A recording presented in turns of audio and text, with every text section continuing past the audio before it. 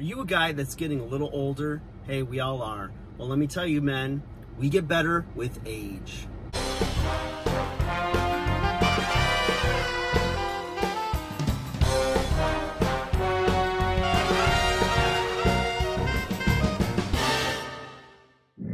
Hey guys, welcome back to 5NothinGoodNothin.com. I am Fuggit, and that stands for the fittest underdog guru using intelligent tactics. Guys, this is for my men that are starting to feel a little insecure, a little bit bummed out, maybe a little depressed about getting older. You know, you think about when you're in those teen years, 20s, you know, you've got so much energy, you look great, you know, maybe, you know, it's just like a more carefree time. And, you know, you could go out, go on a big bender the night before and, you know, maybe be a little hungover, but it really didn't affect you the way that it does now. You know, eating habits, if you were partying in college and just eating, you know, a sack of White Castles and get up and do it the next day, or, you know, there's a 5K run, you didn't train for it, you just went out and did it. If your buddy challenged you to 50 push-ups, you just knocked him out, right? You had tons of testosterone coursing through those veins. And little by little, you know, maybe you start your career, you start not going to the gym, you know, maybe you played sports in college, and now, you know, with all that training you did and everything, you just kind of got burned out, and you always plan to go back. Maybe you got a little injury, and, you know, you kind of got a little bit nervous about doing exercise again, whatever it is, right? And the other thing, one more, your diet, right? The things you did back in the day, you cannot do today, because either you gain weight like crazy, just looking at food you gain weight, right?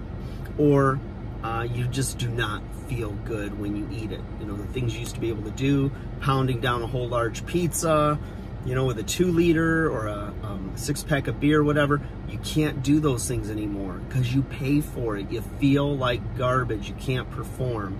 And, you know, the thing is, we're all getting older, and you can't stop the clock. It's just what it is, right? The clock is wound just once. So my thing is, you've got to look at the positive side here. What are some of the good things that come with aging, okay?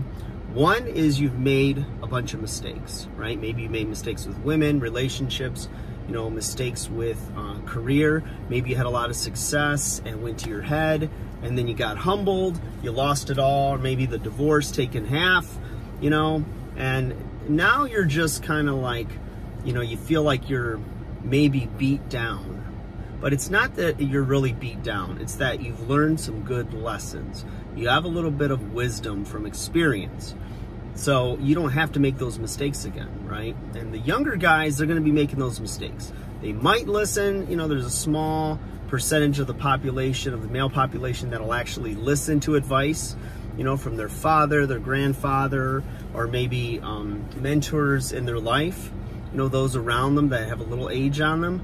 But a lot of guys won't, because we have ego, and we have the idea that it's not going to happen to me, or it's going to be different this time for me. And rarely is it different. If it is, God bless you. But the thing is, you've got a little bit of age on you, right? Maybe a little salt and pepper. Women like that George Clooney thing, right? A couple years ago now, I grew this big gray beard, and I really just owned it. You know, in fact, I tried to strip out color to make it even more gray, more full. And I got a lot of attention from women ranging from 20 up to 50. They'd come up and feel my beard, and that looks so hot, that's so this. And you would think, God, you know, I thought I looked like Santa Claus. And I was actually doing it at the time to repel women. I was just trying to, you know, go my own way, do my thing.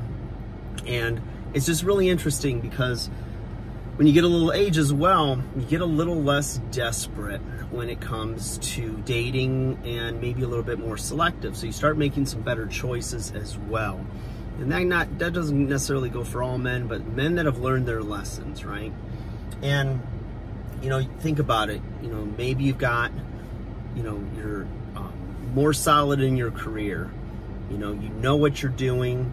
You know how the game is played. You're getting it done. You're probably in a better financial situation. This is for men, anyone over 30 to 50, 60 even, okay? And, you might have a little bit more free time now to get in the gym or take care of yourself, hire a trainer, get your nutrition on point, all these things, and it's not necessarily just a vanity thing at this point when you're taking care of yourself, but you want to feel better. And I never understood that when I first got into the training industry in my 20s, and I was like, I just thought everybody felt like I did, right? They had a lot of energy, this and that. So when a prospective client would come in and tell me, hey, I just want to feel better, and if I lose a little bit of weight and my joints don't hurt and I have more energy during the day and I can sleep through the night, then it's a victory. And I'm like, wow, they've set the bar low. But you get a little age on you, and I'll be 48 this year. I can see that totally. The vanity side is still cool. It's still great to, look young and be strong and everything.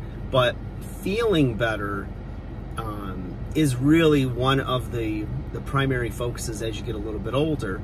And the nice thing is all the vanity stuff will come with it. You will look better. You will have more energy, etc. So, guys, don't beat yourself up.